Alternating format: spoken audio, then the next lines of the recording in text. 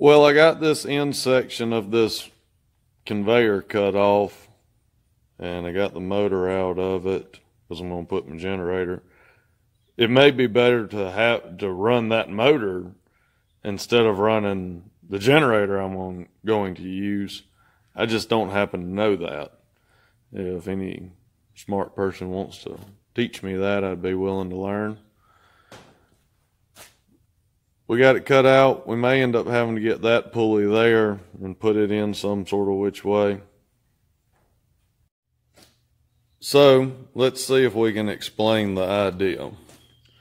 We're going to put this guy like right here, but we'll just go through the order. So we're going to run chain from the wheel to this sprocket, which is going to turn this sprocket, which is then going to turn that sprocket, which is then going to turn this sprocket, which is then going to turn this sprocket, which is then going to turn that pulley, and here we'll mount the generator, and it'll be attached to a belt. So, yeah, chains. I don't really like chains. I don't really like belts. They both have their problems, but they both work pretty good at the same time. But a chain, you don't have to put adjustments in it. A belt, you either have to put a tensioner or tension it. So all this inner working stuff is just going to be mounted and good to go. And then we'll only have one adjustment we have to keep an eye on, hopefully. I don't think we're going to cut this down anymore. We may, to make it a little easier to move, because I'm a one-man show. But you got to drill holes to mount. And that's where we're going with it. Looks like the hardest thing to it is going to be beating this old pulley off. Which I know if it hit it too hard, it'd probably break or something. So smoothing it off.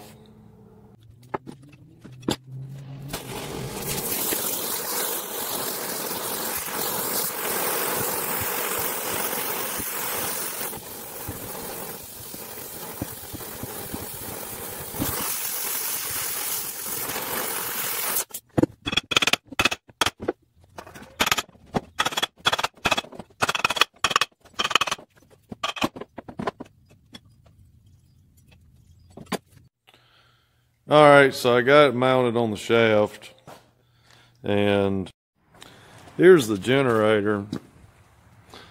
It's a little bit crooked right there, so I'm going to cut this back tab off and move it over some, and I've got to build something to connect that part to support the generator side. And we moved some of the sprockets over just a little bit to put it on new fresh metal. All of it's pretty worn, pretty bad, but it's going to do pretty nice. Put a new chain on there, hit that pulley with the hammer a few times trying to straighten it out. And for a little information on the generator, it's like a regular old cheap gasoline generator, and the engine may have been good, but you know how that goes, it may have been bad. And so I took the generator apart and took the piston out and flipped the piston upside down and just filled the crankshaft up with grease to kind of, I guess, just turn it into a bearing or a housing or something.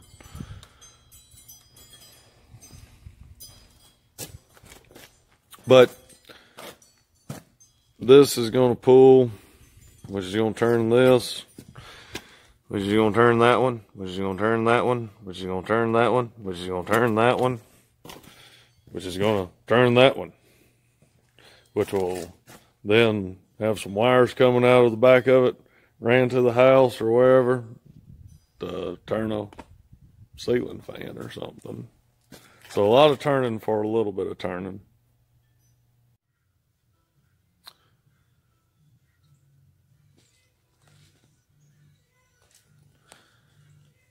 My blocks are not tight enough. It gets to slipping on the shaft. So we'll take the blocks off and redo them, may cut a keyway in.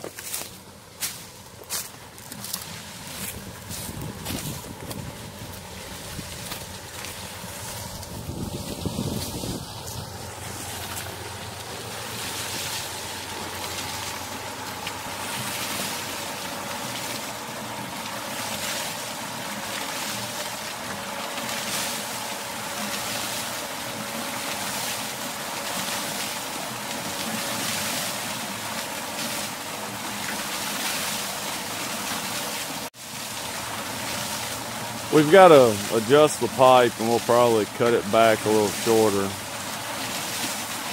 The chain is slipping or popping. I think it's just worn out. Too stretched. I had to rebuild those blocks and cut a keyway in them to keep it from spinning on the shaft. I probably need to tighten them again. And I put some screws in it to hold the keyway. I think there's two of them in there. One broke off. Blocks on both sides. Then the generator. Oops, see, there went that chain to popping. I don't like that.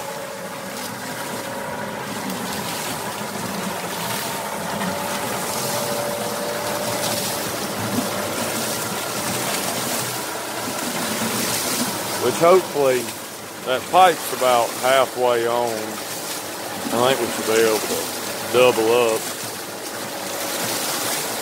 May have to put some more buckets or something, I'm not sure. But I definitely am going to shorten the pipe. We're currently producing about 60 volts. Plug up lights and stuff, it's dim. I'm pretty sure this isn't the most efficient way to do it.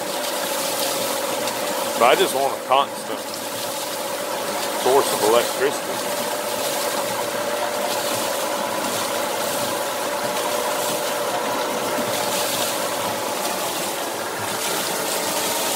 So I've been letting it run for a few days, I guess about a week. Worn in a groove. It was popping like crazy before I did this. Let it run in. So you can see a light in between the sprocket and the chain. It's not setting down in there. I think that's causing a lot of drag and trouble. I'm not sure how old that chain is, and it's 4 different pieces of chain. When it pops, I mean, it pulls that thing forward, something serious. I don't like that popping. I had to keep putting in more and more bracing to try to keep it from pulling itself forward.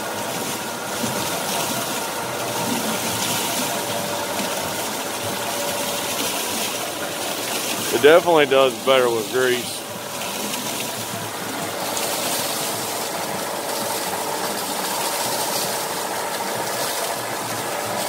I can't stand that pop, so you hear how it's running at a few different little speeds and going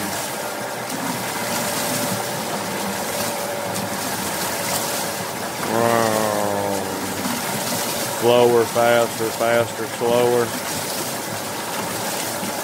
I think that's to do with the chain as well. I mean, it could be due with a little bit of bucket angle.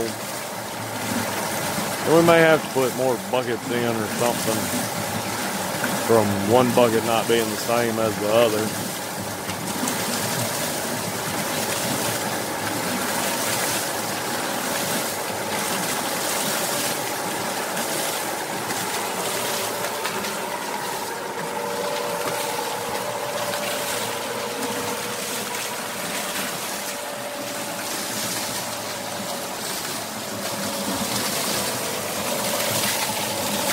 See if we can do this without getting wet, but almost everything keeps lining up in this little creek. At least when you're working on stuff.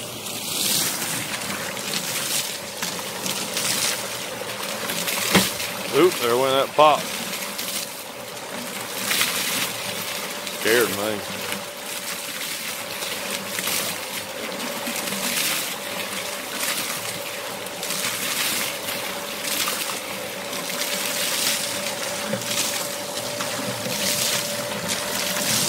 We just got that jump there for stopping erosion.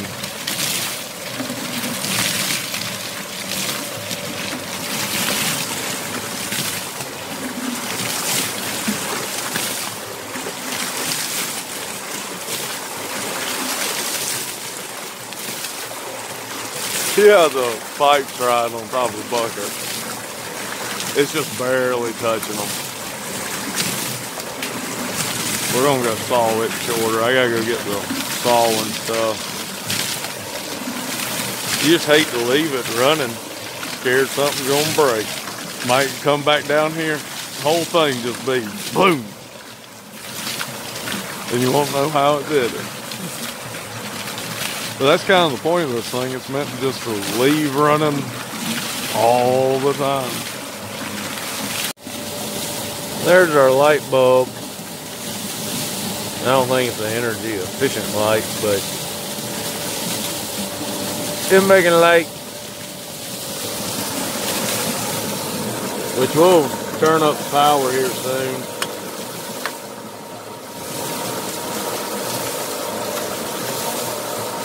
Need to make a little bit more. We can turn that valve. It's really about halfway, and trim that pipe up. We'll be about where we need to be.